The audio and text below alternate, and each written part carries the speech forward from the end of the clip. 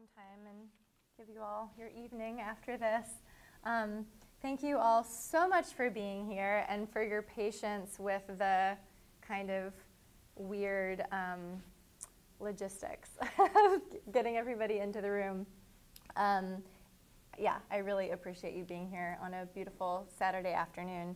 This is the last of our spring series of Living Future Saturdays, and I'm really excited about this event today. I'm going to start by reading a poem. I like to usually do that, begin with reading something. I recently have read this collection, Habitat Threshold, by Craig Santos Perez.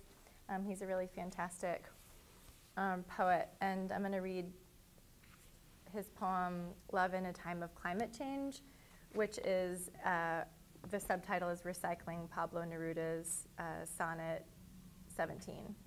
So if you're familiar with the Pablo Neruda sonnet, and you may discover that you're familiar with it once you start hearing this version, you'll recognize it. Love in a Time of Climate Change. I don't love you as if you were rare earth metals, conflict diamonds, or reserves of crude oil that cause war. I love you as one loves the most vulnerable species, urgently between the habitat and its loss. I love you as one loves the last seed saved within the vault, gestating the heritage of our roots. And thanks to your body, the taste that ripens from its fruit still lives sweetly on my tongue. I love you without knowing how or when this world will end. I love you organically, without pesticides. I love you like this because we'll only survive in the nitrogen-rich compost of our embrace, so close that your emissions of carbon are mine, so close that your sea rises with my heat. So, welcome everyone. Let's take a collective breath together to arrive in the present, which is something that I usually need after ushering up and down the elevators.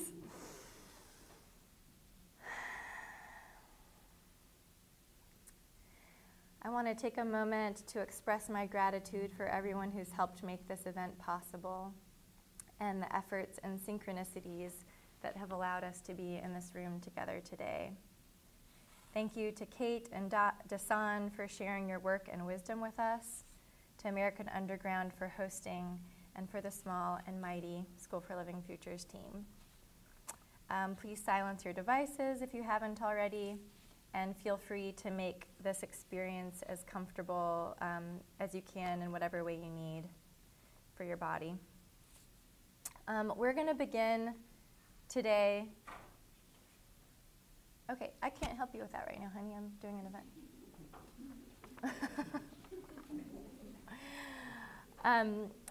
We're going to begin today with Kate Schapira, and it is my great pleasure to introduce her now. She's been listening to people about climate change for 10 years at the Climate Anxiety Counseling booth and elsewhere. She lives in Providence, Rhode Island, where she teaches nonfiction writing at Brown University and is involved with local efforts toward environmental justice, climate justice, and peer mental health support. The exercises in her first work of nonfiction, Lessons from the Climate Anxiety Counseling booth, which she has here and which I believe you all have information about on your slips of paper, which is coming out in how many days, Kate? Saturday, Sunday, Monday, Tuesday. 4 days, it's officially out, which is fantastic. That book the exercises offer actionable steps for connecting with others, identifying and activating community abundance, matching your skills with organized climate activism, and imagining a radically more livable future in order to bring it into being. She partners with community health initiatives, museums, schools, and universities, career development offices, and community organizations to implement and adapt these exercises to further and deepen their missions and visions.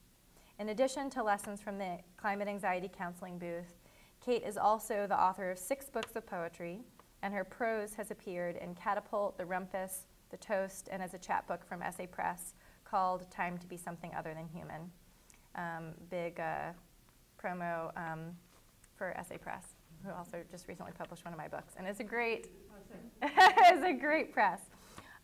Also, in general, as a side note, everybody order books from independent publishers directly from the publisher right now and support independent presses, because if you haven't heard, SPD, Small Press Distribution, which was the distributor for like hundreds of small presses, that's been around since the 60s, just closed this past week really suddenly because of lack of funding. And so it left hundreds of small independent presses without a distributor, which means that you can't get their books through bookstores, which is really terrible. So if you want a book, order it directly from the publisher's website. Rose, would it be like a nice thing to do to send like people who have presented at this series like a list of their sites out with the mailing list next time? A list of their websites? Yeah, or like their published, like how to get their book. Yeah, absolutely. Absolutely. That is a fantastic idea. We will do that. So her book with Essay Press her chapbook is called Time to Be Something Other Than Human, which is a great title. And she never met a tide pool she didn't like. So please welcome Kate Schapira. And Kate, I'm going to give this to you. Okay. And this is for the live stream and the recording. Sure so thing. It won't amplify anything. Okay. One here.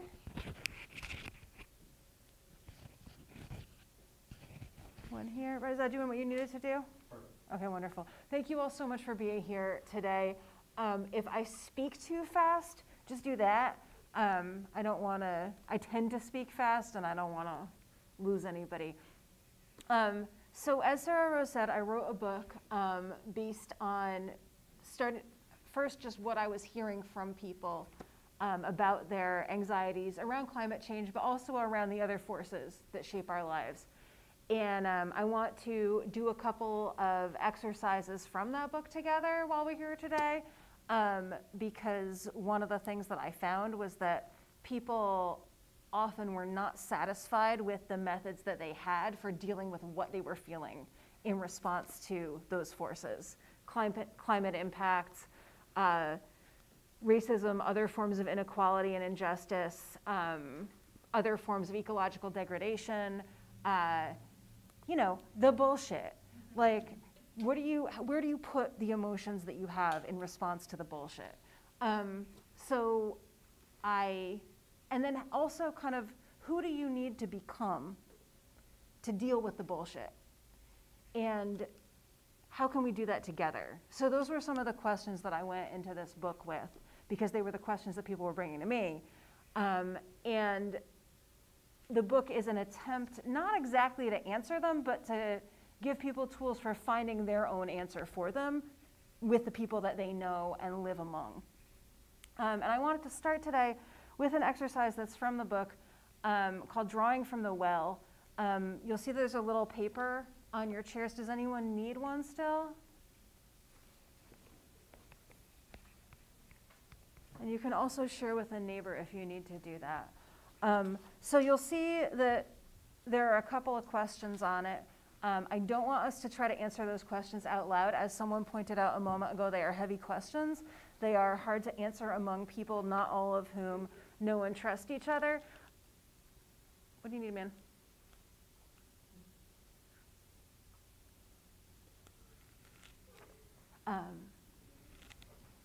But I want you to, if you're able to think about them, think about them for a moment, a couple of breaths in quiet, as much quiet as is afforded to us by a 6-year-old. Thinking about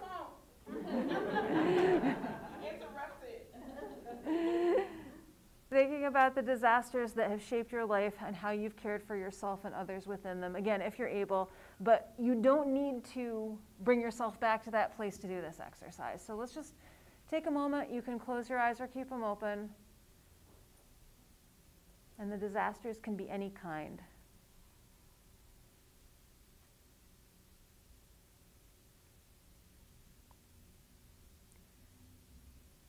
All right, and now I'm going to talk you through this exercise, which you can do anytime, for any reason, at any length that you need to be reminded that you are not alone.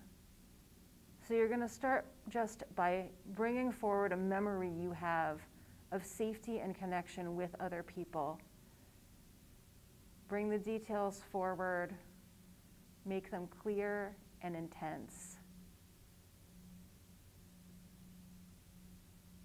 The sounds, the sights, the textures, the tastes of that connection.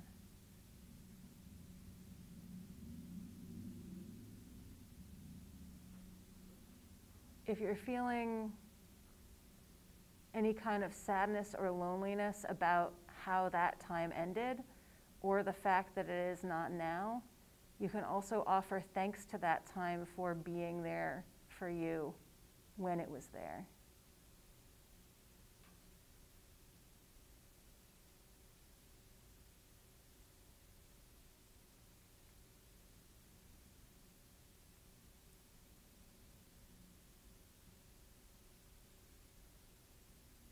And I'm now going to ask you to bring forward memories of yourself in a time when you have reached safe harbor. That could be an extension of what you were just remembering, or it could be a different time.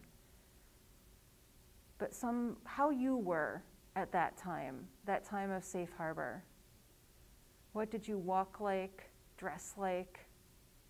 What was the sound of your voice at that time? How did you move or sit still? Make them clear and intense, those memories.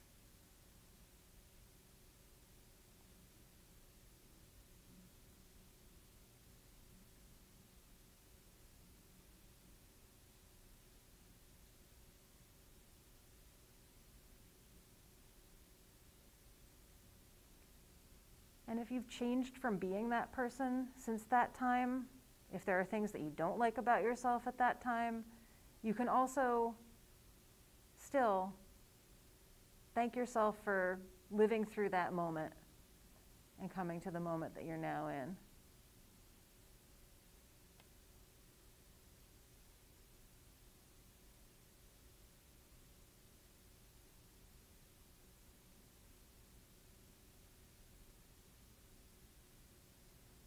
And finally, any safety or any confidence that has come from bringing these memories forward, ask that to be ready for you when it's time to face another change, when it's time for things to change again.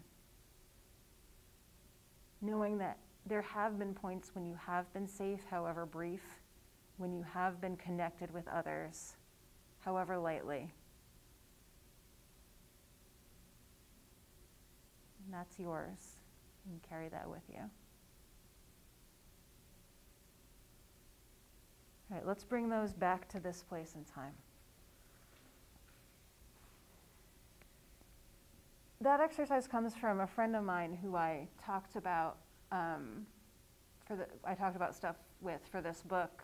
She's a disaster social worker, and her work involves sharing with people the skills to weather emotionally times of strain and emergency, so that even if conditions are bad, they will not treat themselves or others poorly. They will not be led into selfishness, anger, unkindness for very long, and they will be able to bring themselves back out of those states. And one of the things that I hope to do together today a bit and with this book in the long term is to help people kind of identify their strength and their ability to weather what is difficult. Some of you may be intimately connected with that strength in yourselves. Others may be like, I don't know where I would go to find that. And we can help each other with that, I think.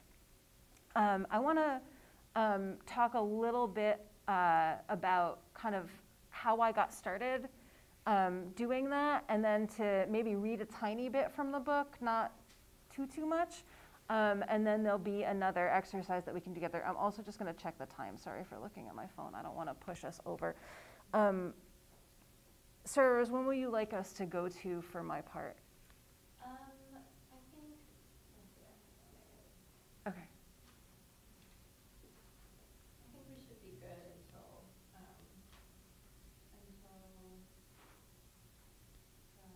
4. Oh, okay, terrific. We can do that. At the latest. Cool. Thank you. As Sarah Rose said, about 10 years ago, my worry about the effect that climate change was going to have on living creatures was so severe that I was just crying all the time. I cried at work, I cried at dinner, I cried on the couch, and I cried at my partner, I cried in front of my colleagues, and no one seemed to know how to talk about it with me. Like, I would bring it up and they would sort of be like, is something wrong with you? You know, like, this is too severe of a reaction to this thing. Like, this is too much, like, something is wrong with you. And I didn't think so, but I couldn't tell. And I wanted to try to figure out a way to talk about it with people. So the partner I mentioned is a cartoonist, and we have books of Charlie Brown comics all over the house as little collections, paperback collections. And some of you may have seen or remember that one of the characters has a little cardboard booth that says psychiatric help 5 cents on it. And I was like, what if I made something like that? What if I made something like that and set it up? It's little, it's non-threatening. Maybe that could be like a kind of weird but okay invitation for people to speak to me about this. Did they have climate anxieties, in fact? And if not, what were they worried about? What was the pressure that was on the lives of the people living in my city? So I set it up in the park that's opposite the big bus station in downtown Providence. I pretty quickly discovered that a lot of people did have anxieties about climate change.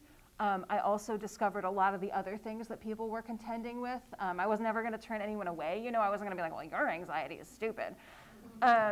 So people spoke to me about trying to get services for their kid in school.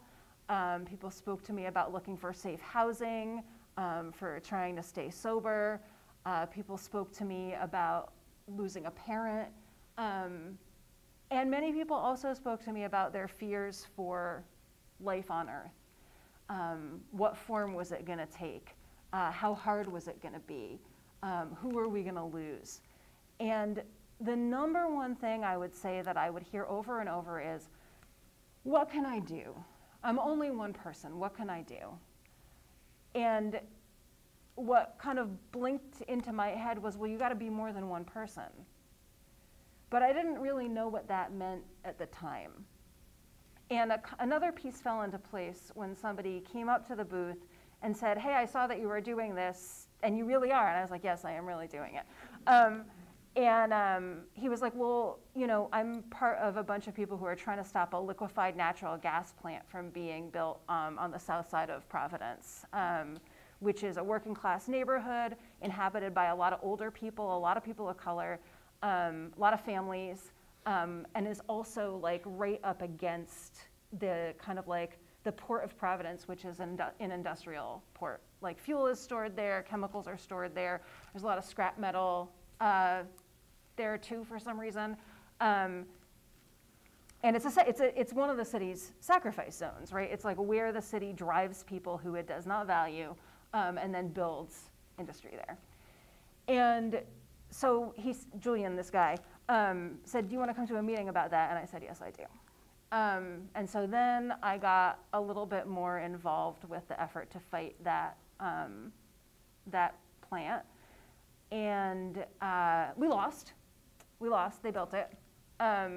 But in working with and being organized by the people from the south side who were working to fight the plant, I also began getting more connected with other people who were doing environmental justice and climate justice organizing in the city. And so when people came to me and they said, I feel so alone, I don't know what to do, I don't know where to go, I could say, well, would you, here's the website of these people, here's their Facebook group, People are coming out to yell at the senator about this today, or yell at the governor about this today. Would you like to go? There's a potluck to raise money for this. Would you like to go? And also to sort of ask them questions, hey, about what they were good at and what they felt they could offer, to try to draw that understanding forward in them if they did not have it. What were the opportunities for not just action in our city, climate action, but for connection and working together and collaborating? And I started to kind of build up that picture and then be able to feed it back out to people who were talking to me and didn't know it yet. But the thing about the climate anxiety counseling booth is that it is not a terrific organizing tool, really, because it's just usually like me and one other person talking to one another, or a couple of people talking with me maybe. And so I was, I could send people places if they wanted to go, but it felt limited. And people also felt like, I would hear a lot of like, oh, like, that sounds good, but I could never do that. I can't do that. That's beyond my means, or it's beyond my power, or it's beyond, it's beyond me. It would be hard for me to do that. I can't do that. And so, what they were saying to me in a way was, I cannot change. The world cannot change because I cannot change. I cannot change to meet the world how it is now. And I thought, okay, well, how could we do that? What would have to change for you to be able to change so that the world could change? And I was like, well, people have done this. Let's find them. And so I started asking people who I knew who were involved with climate and environmental justice organizing to some degree, how did you become who you are now? How did you go from where you were before to where you are at this moment? And so that ended up being, I think, in a certain way, like the spine of this book, is the conversations with those people, those teachers. The climate scientist, lab climate scientist, climate modeler who became an environmental justice organizer because she walked out into the street in Miami where she was living to a place where like one of the projections had said there's going to be flooding here, and she saw the water start to come up out of the ground on a sunny day, out of a storm drain. The person who became, who ended up doing like quite a bit of very intense direct, nonviolent direct action because of things that she had learned and seen when she went out out to South Dakota for an internship about something totally different. The person who started out being like an intense direct action person and then became a kayak instructor, and then I think also maybe worked for like the university like sustainability initiative at one point, and now does like somatic and bodywork coaching for people who, especially for people who are fighting for environmental justice and need practice in caring for one another in this additional way. So just people who were like, who took that, the moment to look around them and say, what is needed, and where does that intersect with what I can do? And even like, where does that intersect with like, not just what I can do, but what's gonna like feel all right to me? And we're able to, at least for a while, find that place. So their stories are in my book. And then also, as my mother says, extremely annoyingly, what you practice, you get better at. And she usually says it when I'm doing something that she thinks I should stop doing. But it's true. If you practice being in despair, you will get better at being in despair. If you practice being like, if you practice punching down, right? Like taking your anger out on people who can't do that much about it, you will get better at punching down. You will get better at it. It is, you don't think of it as a skill, but you will get better at it. And so I started trying to think about like, what would allow people to kind of reflect on what they wanted to get better at and then practice that thing. And so that's the other piece that's in the book. And what we just did together, those of you who were here for the first exercise, that is one of the question sets and practices that are in the book. Sometimes the questions are for people to discuss together, and we're going to do one like that in just a minute. Checking the time. Yes, perfect. Sometimes the questions are to reflect on within yourself, as we just did. Sometimes they're to like think about over the course of a week. And then the practices are to practice. Sometimes they're to practice like, oh God, people call it co-regulation, but I don't like that. But like, kind of like having, like being in the same place with someone and matching how they're being in a way that suits you both well. Sometimes they're to practice planning a positive disruption of something that should not go forward in the place where you live. Sometimes they are to practice asking questions or communicating. Another one that's in there is also from my mom. She sometimes when it was very nice and warm in like February, and people in the line at the post office would be like, oh, it's such a beautiful day. She'd be like, yeah, but you know, I hate what it means about what's happening to the world.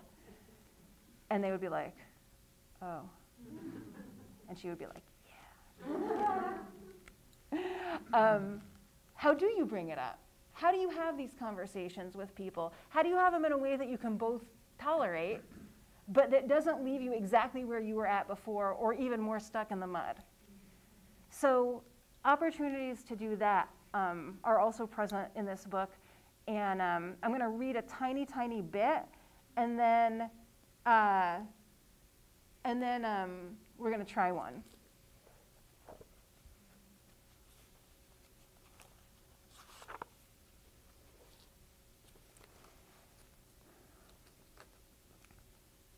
This is from a section called Unclenching Our Hands in the Face of Disaster. Eva Amanda Agudelo came up to the climate anxiety counseling booth in May of 2018. We'd met before. She, her carpenter husband Maddie, and their 3-year-old had held a banner with me at a windy rally against a liquefied natural gas plant, previously mentioned. Maddie was with her this time too, and their conversation was mostly with each other. I'm worried that buying a house in Rhode Island was a terrible idea because of sea level rise, she said. I checked, Maddie said. Our house is 75 to 80 feet above sea level. We all know that guy, right? This raised Amanda's ire. But what about all the people who aren't 75 to 80 feet above sea level? You can't live in a world where your neighbors are flooded out and you're fine. And then am I going to have people breaking in because they're starving? We can't survive unless all of us survive. A lot of people get as far as, am I going to have people breaking in because they're starving, but never move through that fear to the next question of shared survival. We've been planting food in our yard, Amanda went on. The solution to scarcity is to offer freely, so you have to become a producer and have something to offer.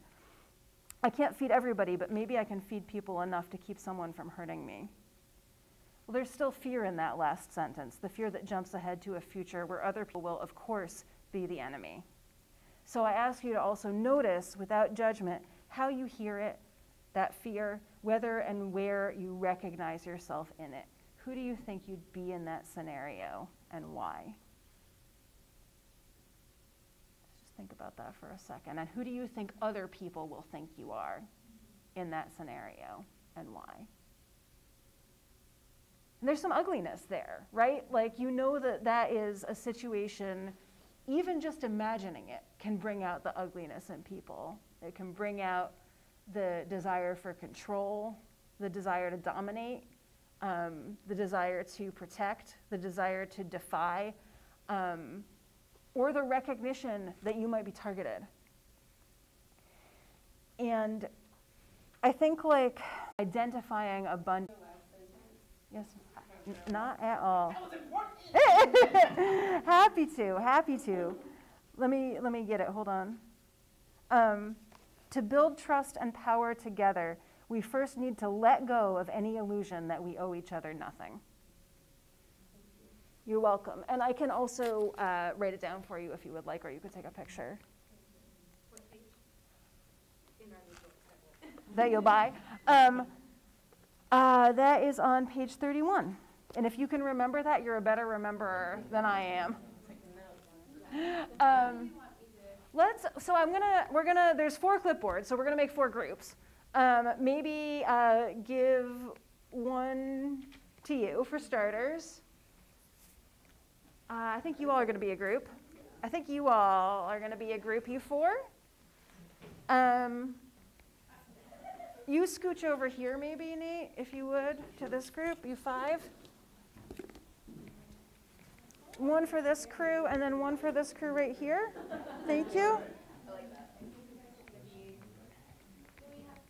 And there's pens coming. There's pens coming. Let's see. All right.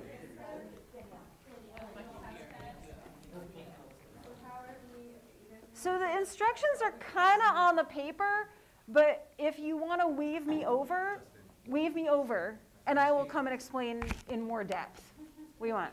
What do you want, Nate? What do you want? No? No. All right. See if you work it out. Introduce each other and get to work. We need 1 scribe per group. If there's any way to describe what's happening to the people who might be watching the video now. Sure. I could do that. And I could even show something to the camera if that's helpful. I think I just gotta say it. Okay. And I have it. Of course I had it marked. Well, they can hear you right now. So. Okay, great. So the exercise that I'm doing right now is called Declaring Your Abundance. As you probably know, mutual aid and sharing what you can spare, identifying what you can spare, people to people is the antidote to hoarding. So what you locate through this exercise can build a place that can accommodate anyone, whether they're passing through or have come to stay. And I've asked these groups of people to all answer versions of these questions together and to pool their knowledge of the place where they live. So the questions are, what administrative systems do you wrestle with regularly and successfully? Insurance, immigration, unemployment. What materials are easy for you to get a hold of? Construction materials, garden tools, repair materials also, I guess. What habits and practices of caring for others are familiar and even fun for you? That could be elder care, child care, tending plants or pets, cooking for people. And then I added a couple. Oh, no, wait, I got more that were in there. What are you good at building, fixing, maintaining, or taking apart? Cars, boats, bikes, buildings, blenders. Are you good at showing other people how to do something? Are you good at coordinating a bunch of people to do something together? Or at solving problems or resolving conflicts? And then which of these things are you not good at or comfortable with, but you know someone who is, and you can pull those people in from your network. And I added a couple. I asked if there are places in the city where food could grow.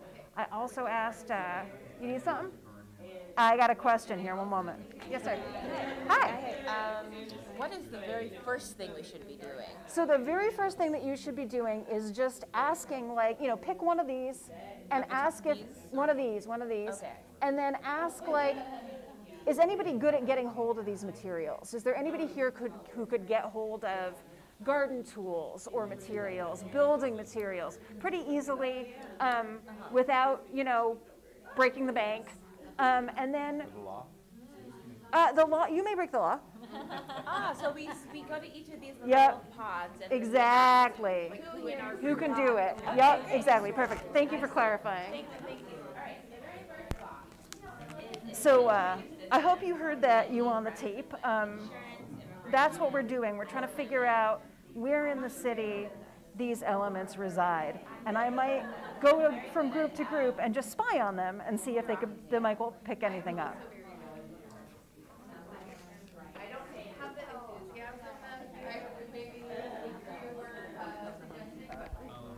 So I'm just spying. You just say, strip along elevation. Right here.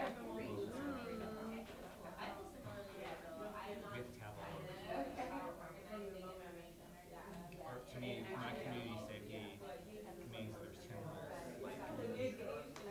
Yeah, I think also Dave's farm, and that there's. I think I know actually Especially enough property that could like host other people, you know, test house also. Now that I'm thinking about it, a lot of people I know that could host other people's living. Yeah, put that right on there. Okay. So what if it's With that here, insofar as I would like. that would be the city council? Yeah, we have commissioners or whoever, whatever they're called here, that are fucking things up. We know we get vegetables. Yeah. That's great. We were like, Yeah. Cool. We're going vegan. Totally. Can I help it all? please. What's one where you're like, ooh, Like what? like stuck? Oh, we haven't gone to all of them yet. Okay. This one seems challenging. Building, fixing, maintaining, or taking apart. Oh, Anybody good at building, fixing, maintaining, or taking apart stuff? Brandon's really good at fixing and maintaining. What kinds of things? Really anything. I mean, he's a carpenter. He can figure out electrician things. Yeah. Cool. Put that down. Anybody else know contractors or? I know a contractor. What about habitat people? Who's your contractor? Task rabbit and just hire somebody. Delegation. Yes, I wasn't without you fixing things, and for me, this is kind of a roundabout way, but I will explain it. So I'm an immigrant, and when I was living in Southern Africa, the whole American dream thing was, you know, you go to college, you get a good education, you get a good job, you have this like, okay, it doesn't work out that way, and it doesn't work out that way, and I feel like the place we are now, economically, it's really hard to live the American dream. It's really hard to build that right now, and so I feel like there's so many things in the community and just around the country that are broken, sitting there, unhabitable, things like that. And if people could just go and my mom actually does this. She'll buy houses for really cheap and she'll fix them up and then rent them to like Section 8 people. So she's got contractors and things like that. And so that's something that, you know, I feel like if the right resources get pulled together, we could, you know, help people get. I mean, I'm not saying create the American dream for everybody, but get people closer to that. You know what I mean?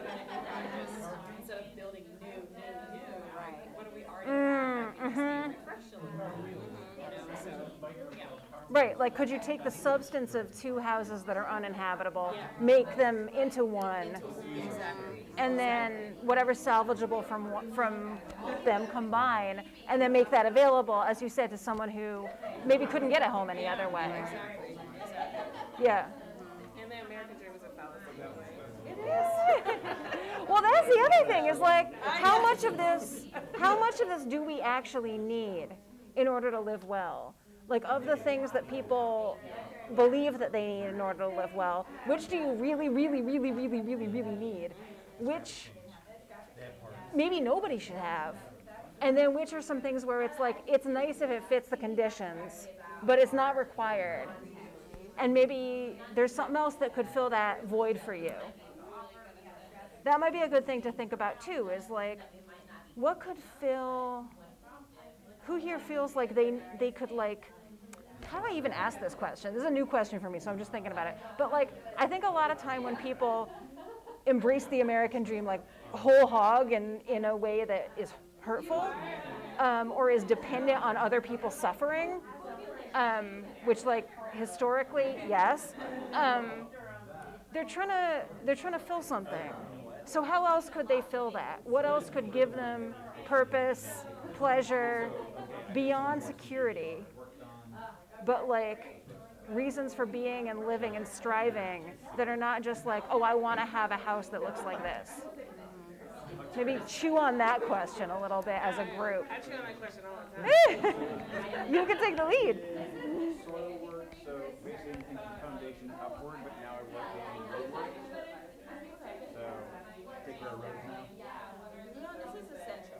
This is actually essential. I live in an area of Southeast Durham that has a massive development changes going on. And it's been really interesting. Like once I got over my initial frustration at the inconvenience, I was able to see the order that things have to happen for a long-term development to be built.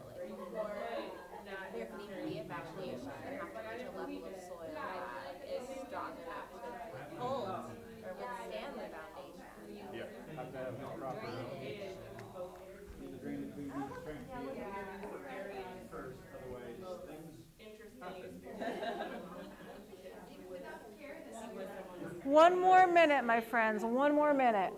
Say your last things and make your last notes.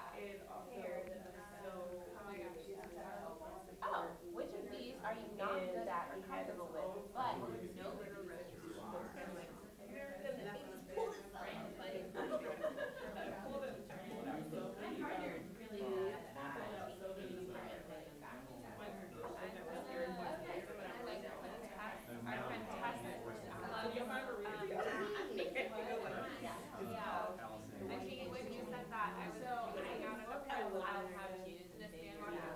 All right, I'm going to call you all back to the center. Can I call you back to the center, please?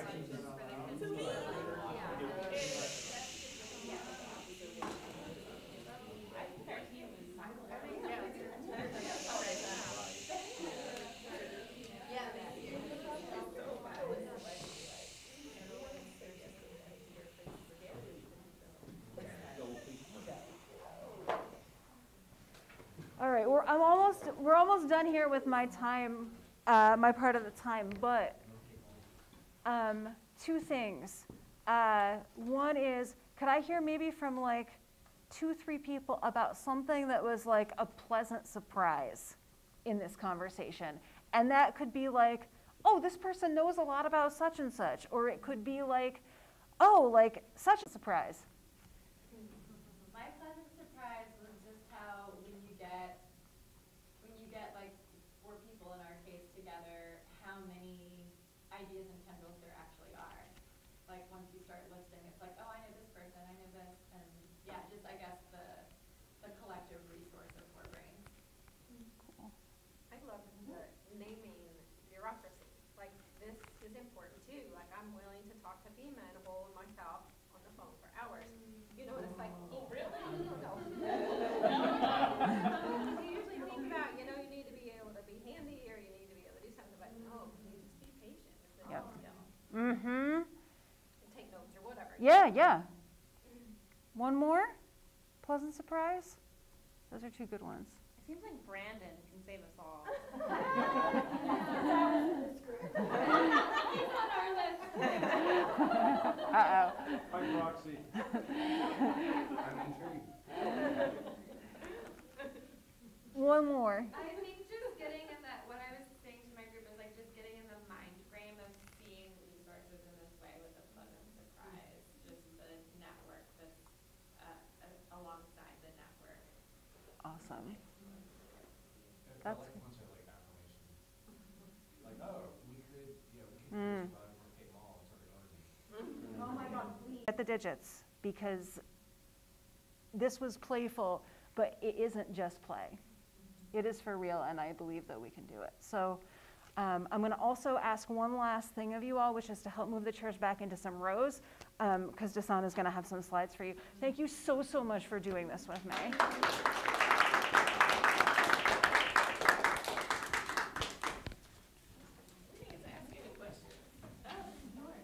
At the end? Okay, yeah. Write them down, though, so you don't forget them. I should have known. Here's for you. I will. Right now, while we're transitioning chairs, it's also a chance for It's okay. I believe it.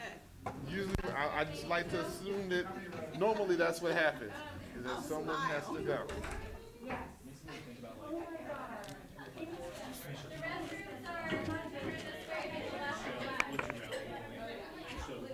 The restrooms are over this way,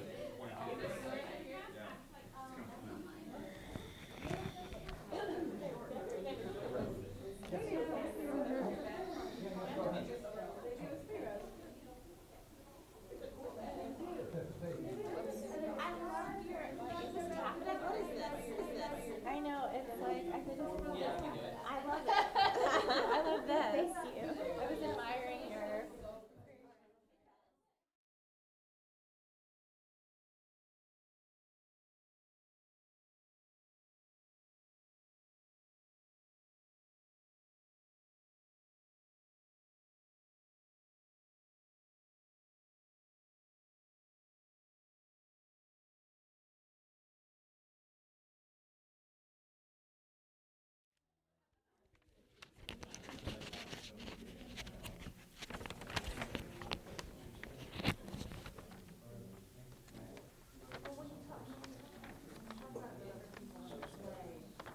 Okay, everybody, we're going to get started again. I am now honored to introduce our second guest for this afternoon. Christopher Massenberg, better known as Dasan Ahanu, is a public speaker, organizer, curator, educator, poet, spoken word artist, songwriter, MC, and loyal hip-hop head, born and raised in Raleigh, North Carolina. He is the co-founder and managing director of Black Poetry Theater, a Durham-based theater company that creates and produces original poetry and spoken word-based productions. As an active participant in poetry slams, Dasan has competed regionally and nationally as a founding member and coach of Durham, North Carolina's own Bull City Slam team. In 2010 and 2014, Ahanu led the Bull City Slam team in winning the Southern Fried Southeastern Regional Poetry Slam, the largest regional poetry slam in the country. He is also, I know, he also led the team to a third place finish at the 2010 National Poetry Slam and a second place finish in the Group Keys Finals in the 2012 National Poetry Slam. Ignore all that. He also Ignore all that stuff. serves as the cultural organizing director for North Carolina Climate Justice Collective, which is an amazing organization, which we're representing here. Welcome, Dasan.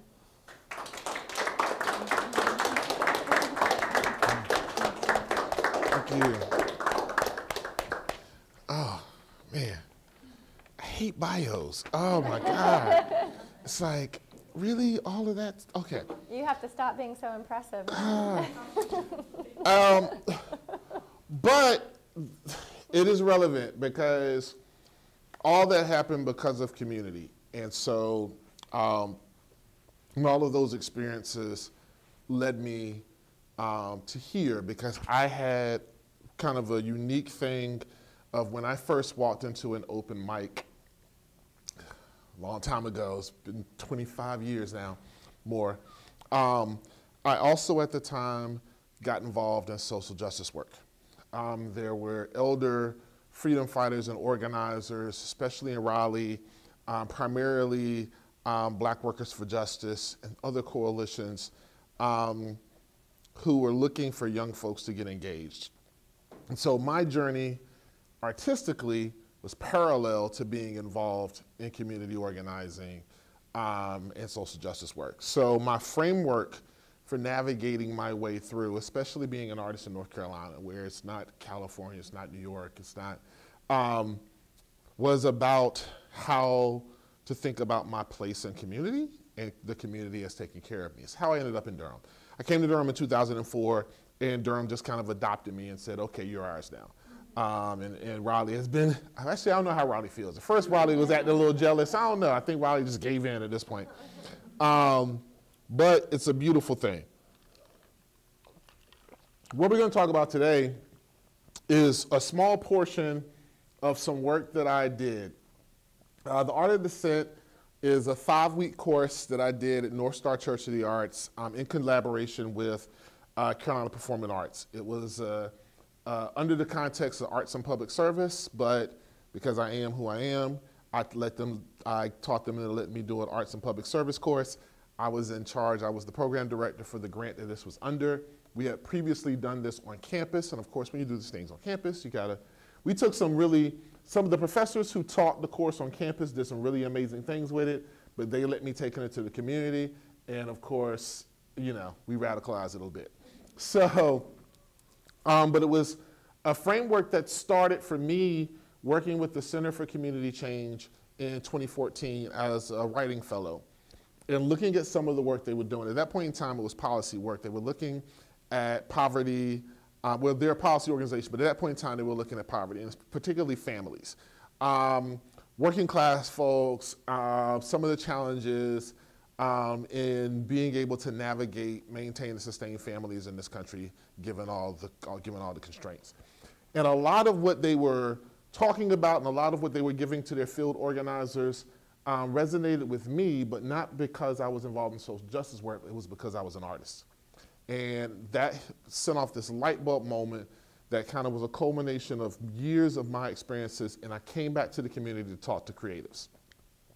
In doing so, we all sort of agreed there is a disconnect, and it led me on this journey. So today, we're going to kind of talk a little bit about art and change, right? Which sort of kind of led me to my position with the Climate Justice Collective. I've been working with them since they started the Climate Justice Summit, and my role, which is a new role for them, is an intersection of my work and the way that they work. And so I want to talk about that a little bit so that we can think about where we all fit in this as folks who are looking for change and looking to push change, and then all of the artists and creative and beautiful people in the room.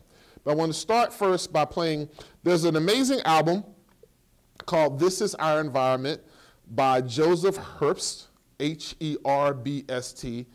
An amazing young musician that I was introduced to by an artist named Rashad Ease, who is a hip hop artist and MC who's also a forester. And he was at the time faculty at North Carolina State School of Forestry and got involved in this project. Joseph wanted a dedicated full jazz project to talking about the environment and talking about environmental and climate justice. So my contribution is this piece.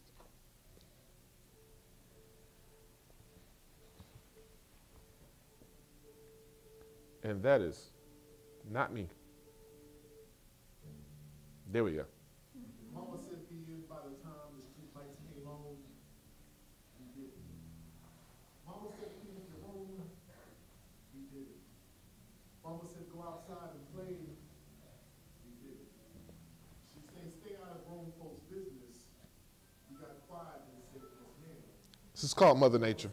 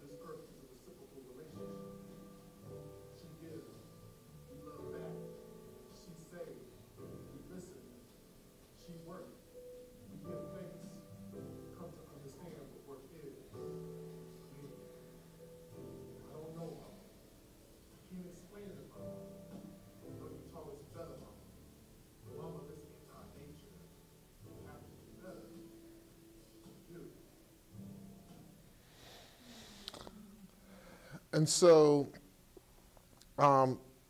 so there's a premise that this is all based on, and that piece is just an extension. One, it was just to be in community with a group of artists committed to lifting and delivering a particular message, and all of us seeking to take the things that we learned from our relationship with organizers and with organizations of folks who are on the front line of this work, and being able to translate that into something we could spread. And that's at the heart of what I believe this connection is. And it's based on a premise, a framework that I operate with that I call radical voice.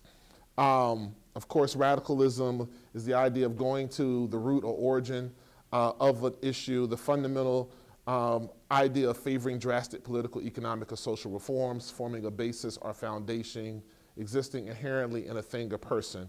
And then the other piece is voice, something likened to speech. The likened to speech is the part that's important. As conveying impressions to the mind, expression in spoken or written words or by other means, a distinctive manner of expression. That's art, right? So when I talk about voice, I am talking about art as an extension of all of our voices, because that's what art is. It is a reflection of all of us. And that's what artists hope to do, is to reflect all of us. It's a difficult thing when there's art we don't particularly approve of, or we think that we look at and see as it delivering messages that aren't in our best interest. But what we are looking at is we're still looking at us, which is why it's so difficult to deal with. We may not be looking at our particular community, but it is reflecting in us that needs to be addressed. So we talk about voice, we're talking about voice, radical voice, it's about voice being used in a radical way, with the understanding that like every major social movement in recent history has been chronicled in art and culture. There's always art in conjunction. There's no way for artists to sit, see things happening to people, and art not come. And we continue, and this is globally, right? We are watching folks turn to art as a manner of expression, but also turning to art as a way of being able to make sure the message being delivered resonates past their house, their block, especially in the advent of social media. Now what we have is we have folks putting art on social media with the expectation that it will get shared so that the message spreads. And we've seen this for global conflicts. So much so that it has been outlawed, people have been arrested or under attack for even turning to the art and delivering it, because they know if it makes it over here, we're going to respond to it. We can't escape it. It's something we're very used to. But the one thing about this, though,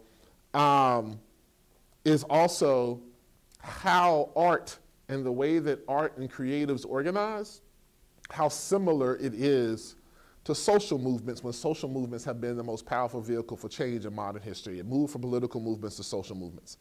Well, the beautiful thing about social movements is they mirror artistic movements in so many ways, both in terms of the way that they're talked about, but also the language and rhetoric of social movements is exactly the way artistic movements are, right? Even today, the way they organize, all of it, very, very similar.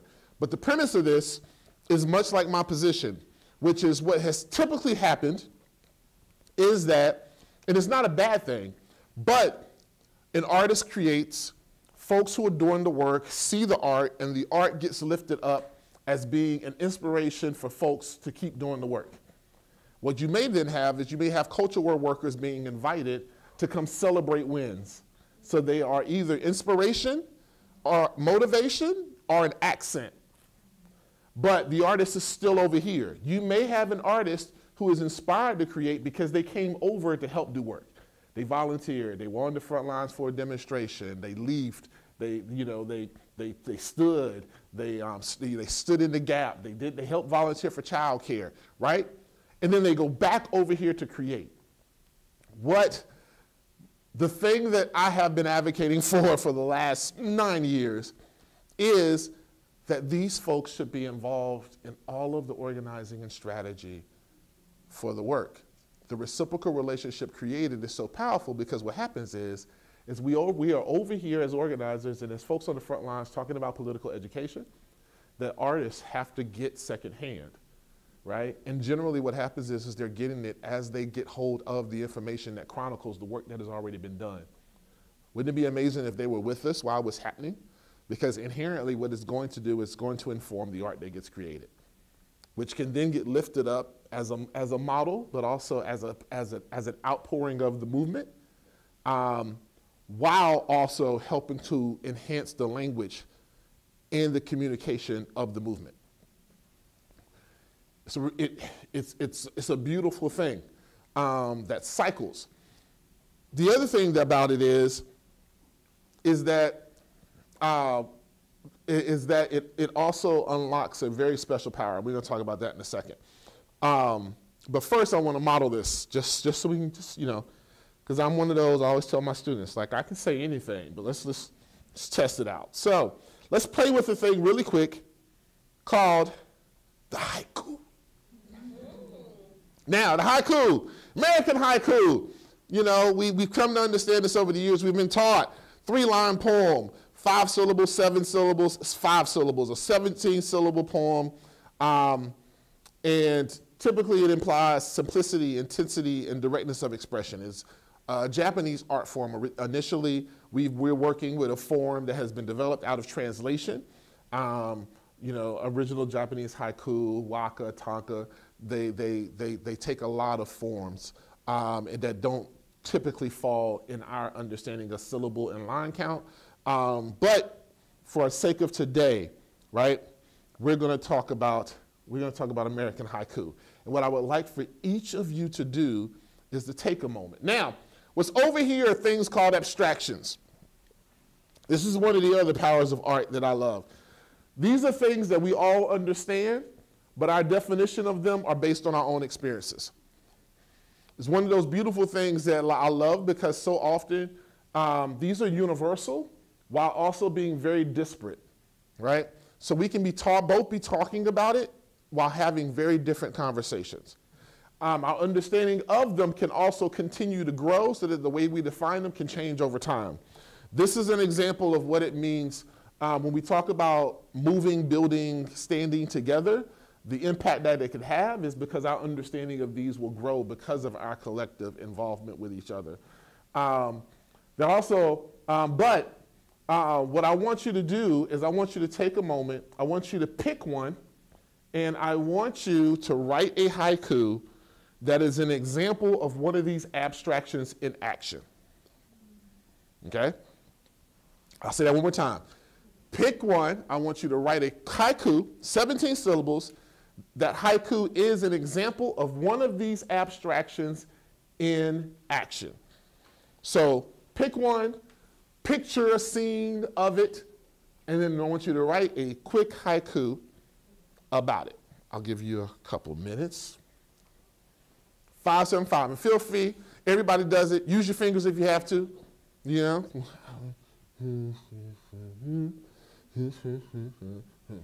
It's totally fine, nobody will judge you. I promise we all got to count our way through it.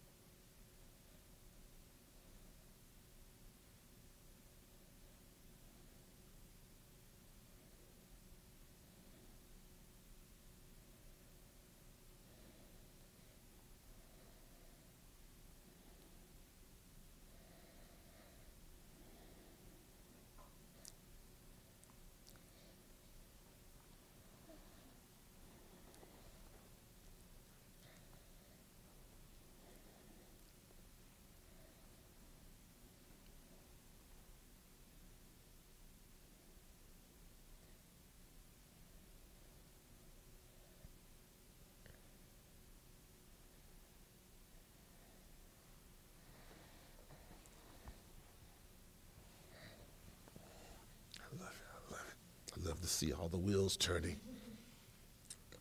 Makes me happy.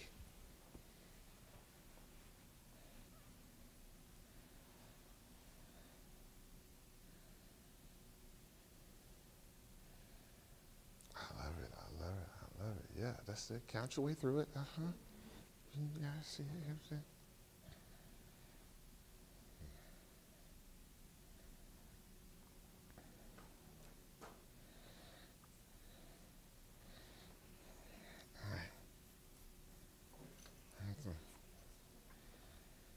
So I'll give you another 15, 20 seconds, and then what I'm going to need is I'm going to need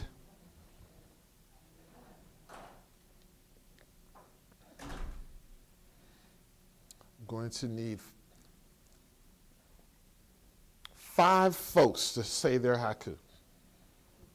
That's all. I just need 5, just 5. So.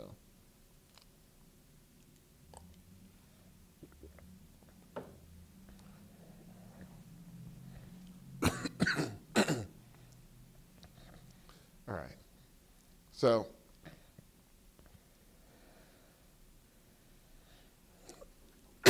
any 5, don't all volunteer at once. Yes, I have 1, okay. I have 2, and we have 3 more. 3, 4, okay. 5, beautiful. You can start, give it a start. Do you want me to say what my abstraction is? Or Please do. Yes, okay. This is the moment of purpose from my day today. Mm-hmm. In the shallot bed, so many deaths have popped up. Sorry, time to go. Nice, nice, nice. Okay. Mine's about fossil hunting. Mm-hmm. Whale bones in a creek, 100 miles from the coast, all landed at the seas. Nice, nice, nice, nice. All right, go ahead. Mm-hmm. You can open wide, using a strong back to hold while letting go. Okay, okay, okay. Yep. Mine was about purpose. Oh, Mm-hmm. Go ahead. AirPods in pocket, the world is back in color. My attention here. Beautiful, beautiful. Okay. I apologize, I misunderstood the direction. Okay, it's fine. Whatever your haiku's about. So what's what is not? Truth finds kindness, beauty. Purpose brings beauty each day. Faith in freedom is beauty. Yes. Nothing by the book. It's fine. Beautiful. So now the wonderful thing about this is that individually, each one of these pieces are amazing. But when we talk about an integrated strategy for change as part of this idea of the art of dissent, is that think about the possibilities when we can do this, because each one of these haiku can become the basis for sending a very necessary message out into the world. But there's also some other things that can happen, because collectively, all of these haiku can send a larger message about what we want to be able to have happen for people, right? All of these haiku can become the basis for being able to be a campaign of messaging that gets delivered. Each one of these haiku could become the central theme for a study group and a gathering of folks in order to be able to build, connect, learn, and respond to, right? Each one of these could become the basis for a t-shirt that could get sold in order to raise funds to support the movement. Each one of these haiku could be the source of an exhibit where communities, especially disparaged and damaged communities, let's think about communities in eastern North Carolina along the coast, are actually given each one of these haiku in order to respond to in terms of photographs, and that each category of photographs is defined by each haiku, right? The possibilities just from each of these individual moments is endless, but that only happens through collective action, because it takes artists, creatives, organizers, and frontline workers together in a room to be able to imagine and see that these haiku could have 6, 7 lives. Otherwise, what they become is they become haiku that may get read at the beginning of a meeting because someone happened to read the book that has these haiku in it. Or maybe they get put in the corner of a flyer as an inspirational quote for an action that's taking place, right? They continue to be an accent while the writers of the haiku continue to be supportive and encouraged, but not involved. Right? Right? Even maybe in the audience or hand in hand at the action, but was never in the room when it was decided how this would all happen, and aren't in the room after the action, even though they've been inspired by everybody's energy to do the work. Right? Personally may make change in their life and continue to write more haiku that may end up in a book that gets read, but never involved or a part of the organization that's doing the work. I think we can't keep doing that. Right? I think it's a disservice, because we're also talking about communities that are continuing to produce more artists who are producing art out of the circumstances that we're fighting, but aren't directly connected to the movement, but have influence. And we're at a point where we have to start to consider that whoever we aren't engaging, we have the possibility of losing. because they're going to get engaged by an institution or a system somehow. And what are those? Is it a larger industry? Is it an academic institution? Is it a creative marketing agency? Somehow they're going to get engaged. And where is that brilliance going to be mined, and which way is it going to be directed? So, in that, it's a couple of things. We understand, and I won't spend too much time here because we know what art can do, right? We know how powerful art is, and we've seen a number of examples. We know that there's a powerful possibility. What I want to get into really quick before my time is up is 3 things. The first of these quotes, this is where I get excited. I've got 3 quotes in here plus an anecdote that just really, really get me. The first is this first one. We call upon all honest intellectuals, all honest writers and artists to abandon decisively the treacherous illusion that art can exist for art's sake, or that the artist can remain remote from the historic conflicts in which all men, all of us, patriarchy, must take sides. We call upon them to break with bourgeois ideas which seek to conceal the violence and fraud, the corruption and decay of capitalist society. This is even more important when we talk about environmental issues or environmental justice, because of the individualism that gets promoted so often as a solution, which we know is not the adequate solution, right? It takes collective care, it takes a radical vision of change. We have to seek new methods, and we have to kind of move from some of these individualistic things that kind of put pressure on all of us individually to change our habits as a method of changing things, but also shames particular communities who do not have the privilege or benefit or resources to make some of the changes or take advantage of some of the things that are being presented us as alternatives. So we gotta really get out of that thing. Then the other one is true art, which is not content to play variations on ready-made models, but rather insists on expressing the inner needs of man and mankind in its time. True art is unable to not be revolutionary, not to aspire to a complete and radical reconstruction of society.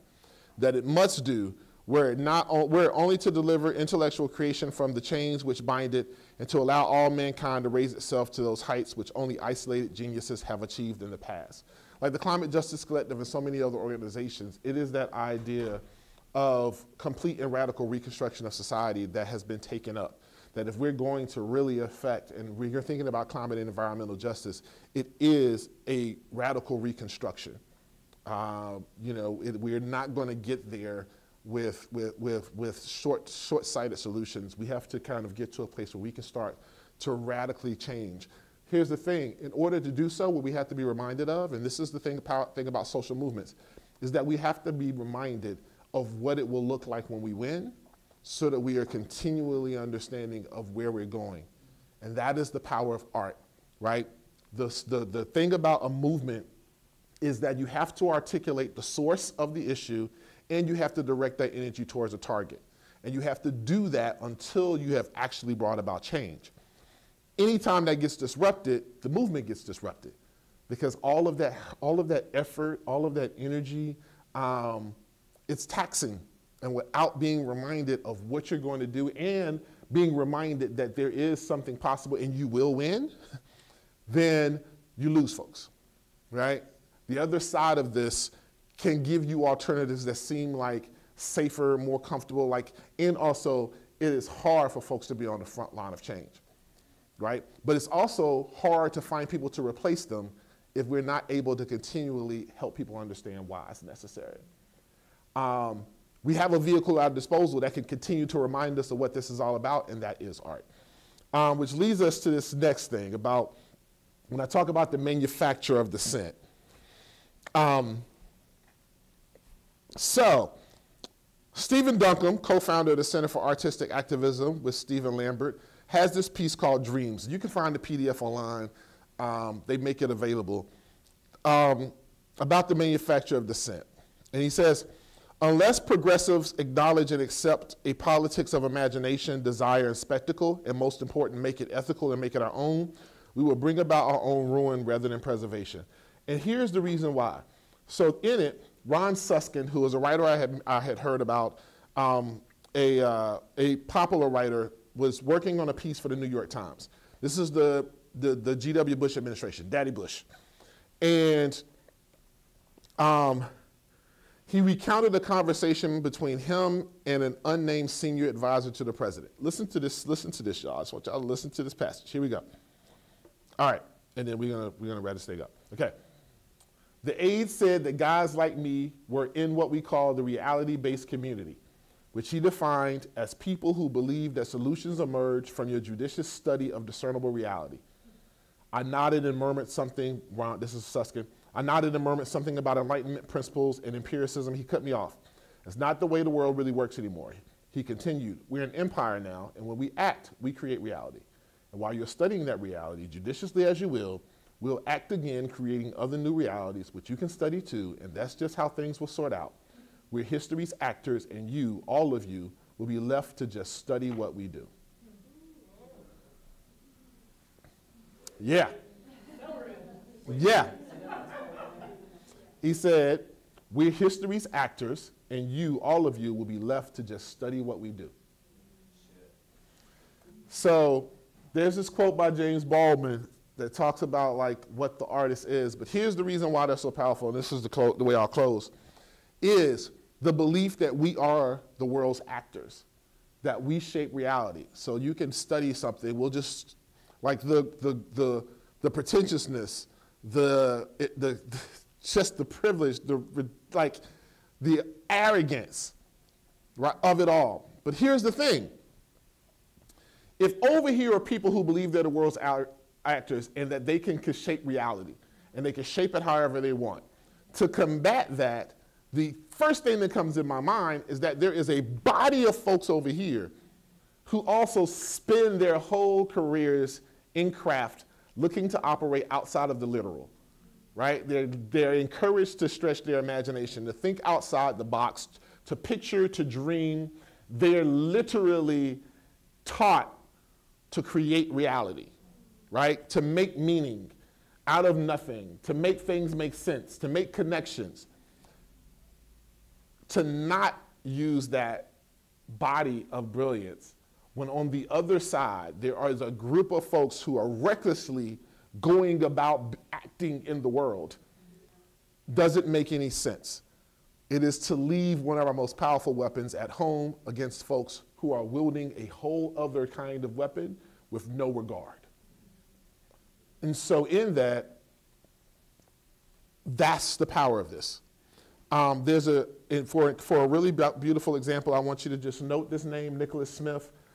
He started this series of art. Since then, he has gone on to be a really, really, he's done so much work as an illustrator.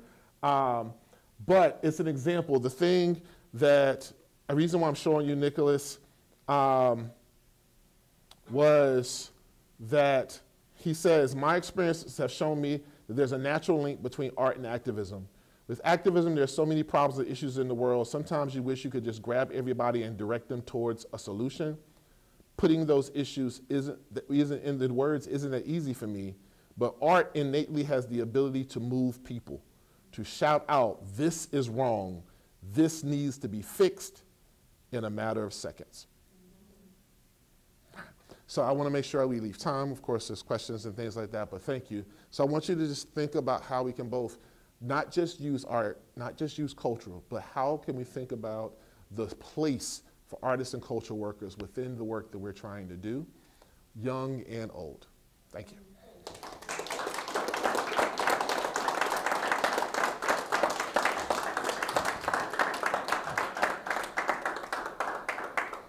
Thank you so much. That was wonderful. So now we have a few minutes for some questions and conversation. So I'm going to pull 2 chairs forward for Dasan and Kate.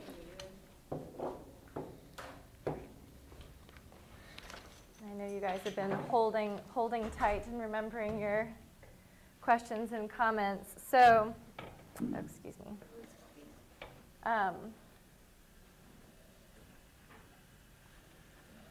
So this is questions, but also it can be comments. It can be what resonated for you. It can be what threads did you maybe see connecting the 2 presentations.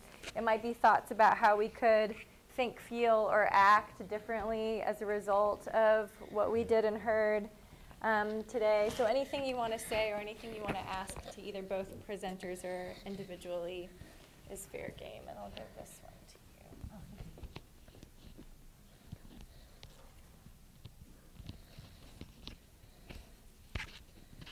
If nobody jumps in, I'll jump in. Okay, great. There's something for me still, but I just wanted to say first, thank you so much for your time and your wisdom and for sharing, being vulnerable with us. I wanted to really point out the power of both of you all bringing in the matriarch, the mother, and listening to the wisdom of your mothers / bringing out the wisdom of, and you know, I think of the mother as very expansive beyond, you know, a parent. But for me, I love my mama, and she is wise, and I'm so happy to still be on this earth with her. So I just feel like that's very central. The sacred feminine is very central in movement forward around this work. So that felt like a beautiful string between y'all's sessions. And from the first session, but I would like to hear, I have a question, maybe two questions, but from the first session, I would love to hear the answer to this question from both of y'all.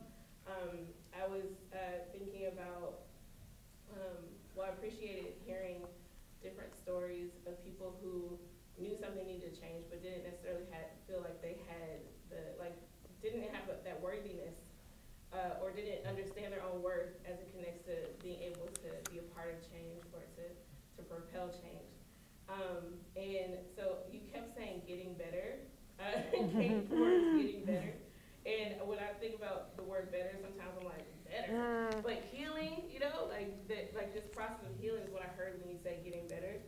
And to get better, practice is so important for that. So I heard that shifted your trajectory to ask people who are in practice, who are organizing, what their best practices are. And being someone who's been in different movements over the past 15 plus years, since I was a kid, because I was a benefactor of movement work. I'm just kind of like, one of my professors used to say, who's to teach the teacher? And I know that people who are in the movement maybe have the courage or have some connection to work to know that something needs to be done, so to do it, but also our movement can be very sick. Or individuals within that movement can also need to do something different from what's happening. So when we go to the movement folks and look at them as teachers, my general question to both of you all is who will teach the teachers? You know? Do you want to start that one? Do you have something to offer for that one? That's a great question. And it's one we have to continue to raise because we haven't been good with it. Part of my journey was looking for how I could show up with all the things that I am and all the things that I'm working with, and not having a model. I was at one point in time in a room where they told me to apprentice myself. Like that was those the exact words. And so it's a thing because within movement work, we talk about, you know, healing and care and accountability and being able to challenge and check. And we take great care to think about how to remove obstacles for people participating. But we have studies, we do all these things, but when I hear your question, it's not about an ideology and it's not about material needs. I think we've gotten good at understanding what that means. It's about sustainability. And I don't think we've gotten there. And now I'm in moments where I've had, and when I did this series, young folks who were coming out of college and moving into positions and moving into organizations where they were there and so excited because they had the opportunity to work in a way that they were passionate about. and within a year, they're like, I don't know if I'm gonna make it. And the reason why is that they have an understanding, they've been raised in movement work, they were active on campus, like they have all the things. What they do not have they do not have a method for being able to make it and sustain and re-energize to keep showing up every day. And so the question was, what do we do? And then for those of us who are older, we can say, well, you could call me, but we all understand how that is. That requires the ability to pick up the phone. But if you can't get there, how do you even get enough energy to pick up the phone? And so my thing back was, who your folks? And so I say that who teaches the teachers is a thing that we have to keep working at, and it has to be a collective process. Like, we've got to have a handful of folks who understand us well enough to not let there be too much time and space before folks get worried. And if you have those folks, then that's also the folks that you can continue to ground yourself back into with. You can be vulnerable with, you can raise challenges and questions and have them help you reconcile so that you can find the answers. Like, you need a counsel. You need a counsel. I found that in a way that I did not get from my mentors in the movement. And that's the only reason why I could keep working without being so burnt out that I didn't want to do it anymore. I have a follow-up question that I would like to tack on to this question. And my follow-up question is from Dasan's talk, so this is going to be real. By the way, I would love for you to be my teacher, so I would love it's about this idea of winning, because you brought up winning and you brought up losing the fight. And when you said we lost, my whole energy plummeted. It was after you took us through a whole journey of the disaster and everything. So I was like, grappling with the disaster of clear cutting in my neighborhood growing up, and then also, and so what happened, sparked after that was I wanted to interrupt you and be like, well, I'm sure there's some wins in there somewhere, Yep. So I was wondering, I wanted to ask that question, how is it, even when something seems like it's all lost, or we've all lost, what are our wins, and what does it feel like? So I just wanted to ask both of y'all that as well. For sure. Can I build on what you said? So it's interesting that you brought forward that, that kind of speed run, right, through this work to going like, oh my God, right? Because when you were speaking, I'm going like, and then you're like, we need everybody to be doing this same kind of work. And I was like, oh, do we though? And I found myself wanting to challenge you, so I'm actually really glad you brought this up. Because I was like, maybe, yeah, like I feel the urgency and the necessity of someone who is making art, for people to be making art not just about the movement, but within an effort to create more justice, a more livable life, right, for all of us. And also, I do not think that we can ask everybody to do everything at every moment that they are involved in this work. They won't be, because they will not be able to do it for very long. You know how, like, sometimes if you're hiring someone, they'll be like, okay, good, fast, or cheap, pick two. I think that if we want good work done well, and we need it to happen fast because shit's unfolding, it cannot be cheap. We cannot treat it as cheap. And that means that we need to involve more people, not just to build the movement, but also to allow people to tap out, to allow people to rest, to allow people to take turns doing the heavy lifting and the lighter load, to involve people who may have great differences in capacity. I'm thinking about people I know with various disabilities, which would prevent them from doing certain kinds of things, but would allow them to do others. And if there's 5 of them doing those things, doing their little bit, then that also becomes part of the great flow of what we're trying to do, right? Of trying to make a life that is more livable for more people for a longer time. And that, I've been thinking about that a lot. I've been supporting some student organizers who are trying to get the university where I teach to divest from Israeli occupation forces and weapons companies. And I led a little, at their request, I led a little workshop on asking for help and on building networks of community care. And it involved some stuff about letting go of shame, of like needing to ask for help, the shame of needing to ask for help. It involved some like literally physically putting down, we put down shame like it was like a little animal that was trying to climb up our leg. And then we ate a grape. Because if you want an animal to learn, you give it a little treat, and you are also the animal. You know, we kind of mapped out different kinds of care and how organized it has to be. Like there's the like, you know, can I call you tonight after the action to just check in? And there's the like, can you be the person who brings who like makes the food order? And there's the like, you know, can you look up numbers of therapists for me? There's that, you know, so there's that, and then there's the like, oh, these are the people who are going to give rides today. And these are the people who are going to make sure that this other thing can happen. It's not right for all of those people to all be the same exact people all the time. And it's not right for 6 people to be doing all of those things.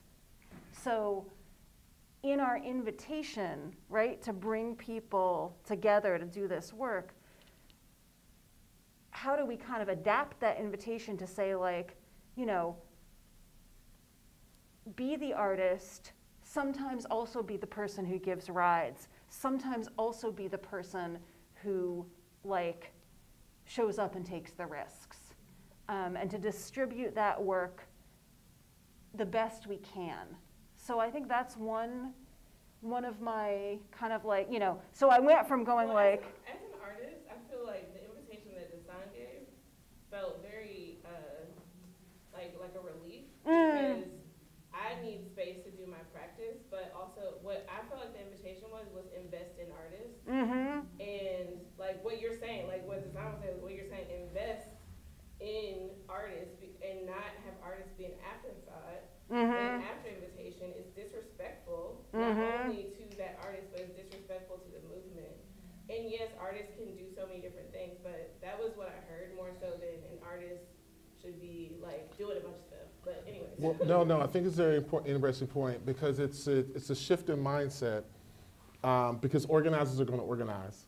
And so you have to disrupt the organizing thought process a bit because one of the things about pointing out how artistic movements and social movements are the same is that because of what art is, a lot of the things that folks are thinking about in terms of culture care, artists have had to deal with already. And when the transaction is art and not the experiences of the artist, then what you're missing is a solution that has already been practiced and modeled. So it's 2 parts. One is not asking for everyone to do the same, but it's really that the engagement starts earlier, so the artist is a part of the thought process around it.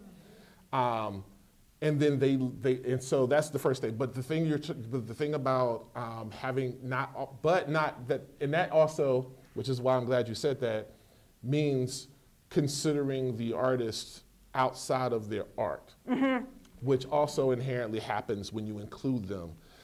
It's a little bit different, and it goes to the point that you're making, when you haven't been included in the thought process, but you're invited to not be an artist.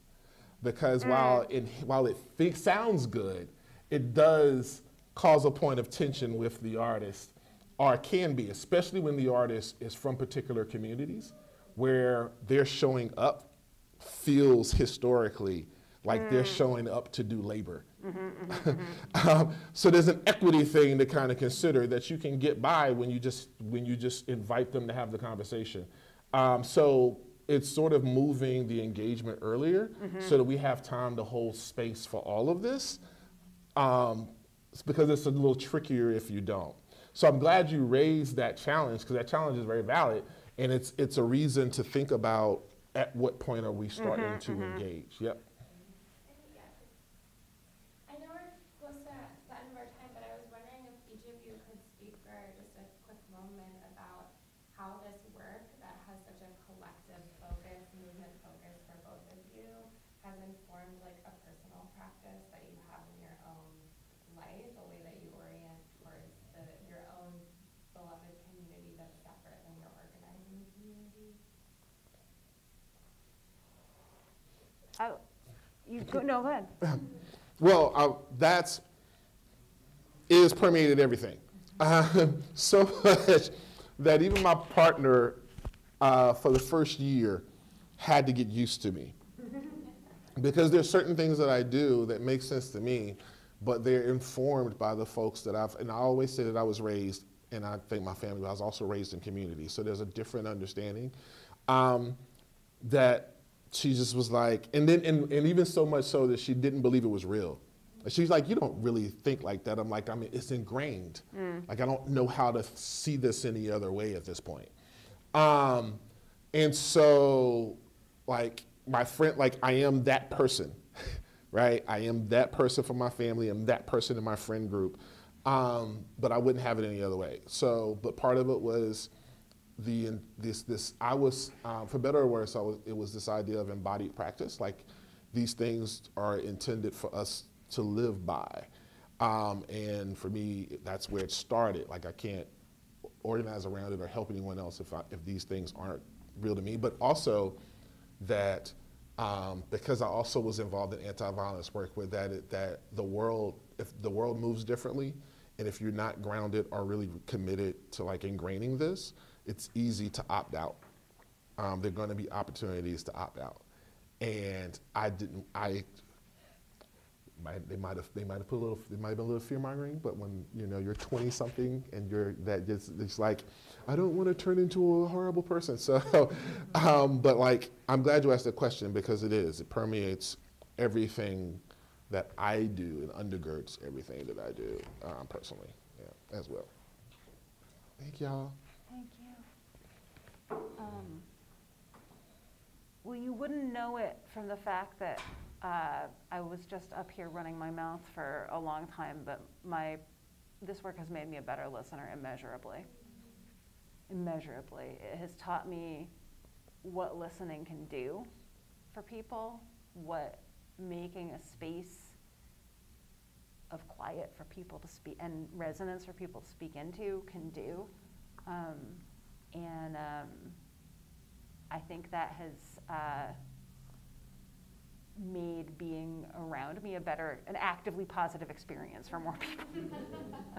So that's one way. And I know that they had to leave, but they did ask us to speak to some wins, and so I will do that briefly. Two things. One is one of the people that I fought the liquefied natural gas plant with, a couple of years later, her kid was in the hospital with another asthma attack, and we were able to just coordinate getting dinner to them while they were in the hospital. That's a win to me. That's a win to me. That same group of people fought off another polluting facility in the port a couple of years after that, just before the pandemic. We all crowded into the city planner's office and, said that, they wouldn't let us speak, but they saw that we were there. And a little while later, that company withdrew their application. And I'm always going to wonder if that first fight made someone in the city, the first fight lasted about 2.5 years. So we delayed the opening of the natural gas plant for about 2.5 years. And I'm always going to wonder if that first fight made somebody in the city go to the people who had submitted the permit, the garbage company, whatever they were, and say, you know, they're going to make this really hard for you. It's not worth it. It's not worth it. And that also, to me, is a win. I think we need to close. We're a little bit after 5, so let's give another round of applause.